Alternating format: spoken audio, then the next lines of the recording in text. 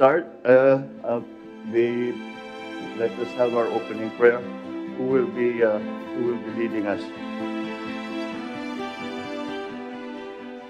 Ako, sir. Sino ba yung pastor dito? Okay.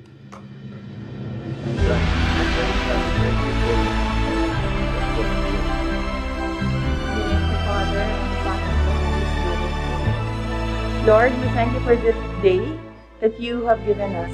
Thank you for the provision, for our good health, and for the families that surround us. As we start our first cabinet meeting, we lift up to you all the decisions that each of us will make, so that it will always redound to the benefit of our countrymen. May you grant us wisdom and knowledge, so all our actions will be in accordance to your will. In Jesus' mighty name, amen. In the name of the Father, the Son, and the Holy Spirit. Thank you, Vice President Sara.